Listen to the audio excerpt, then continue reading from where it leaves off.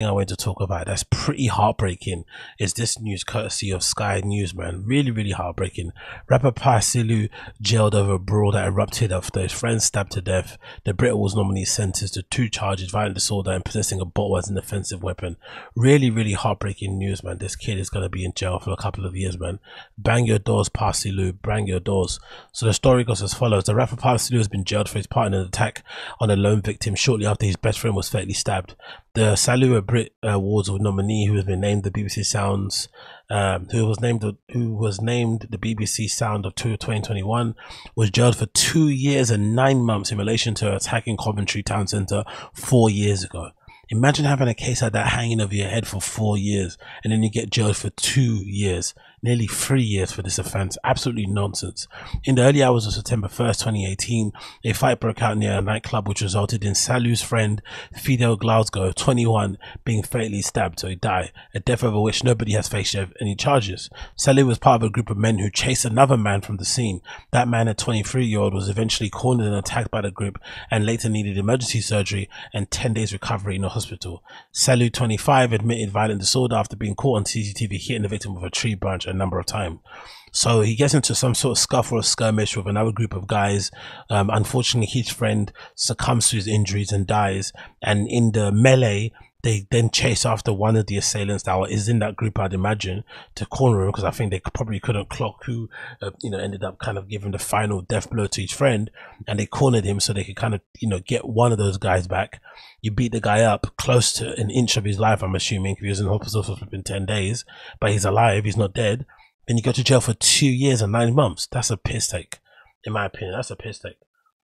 Unless he had other charges already on his docket, unless he was on a warning or something, because maybe there's more to the story than meets the eye, this doesn't make any sense. How can your friend die again, it's different. I guess it would be different if it was premeditated.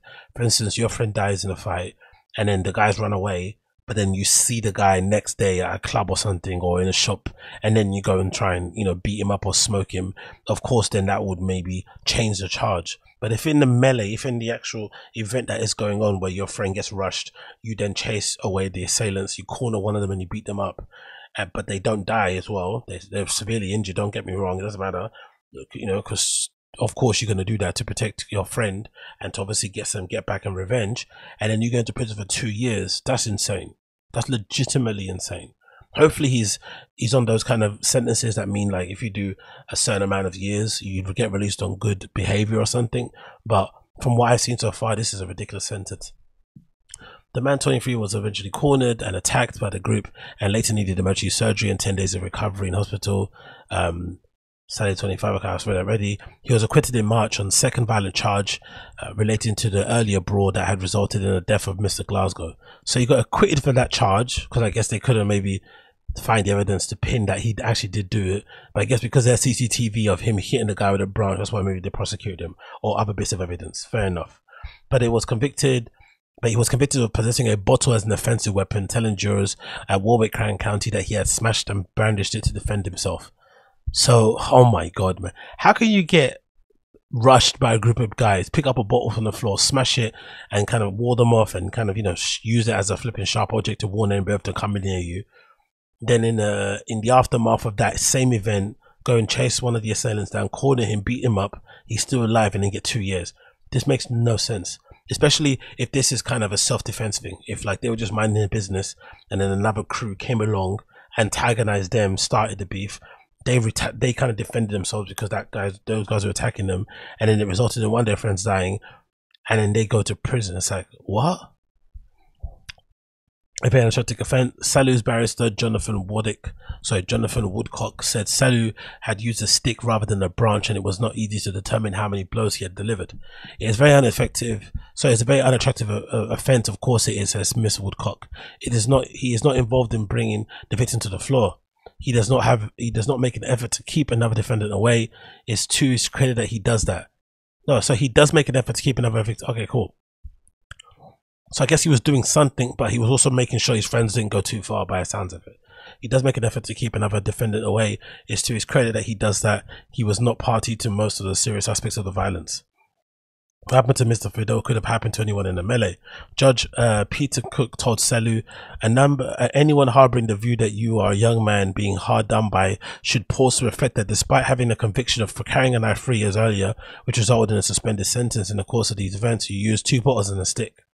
Ah, okay, that makes more sense why he got there. Okay, I guess they're using that as a cause that he didn't learn his lesson and he was involved in some sort of I don't know.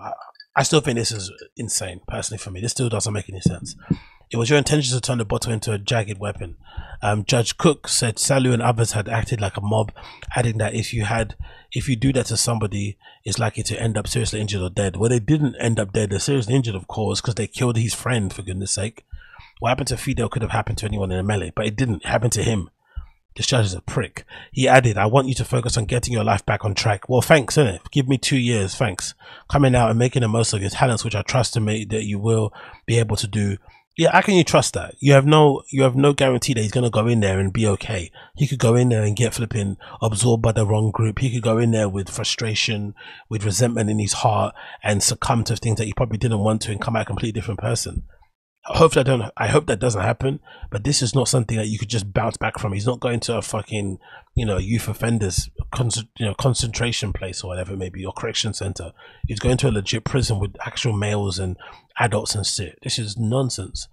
I have no difficulty in accepting you are a young man who has already suffered impacts of your career by virtue of these proceedings. The judge Cooks also said he was taking into account that Salieu had been close to Mr. Glasgow and that he had made a laudable efforts to help people from disadvantaged backgrounds.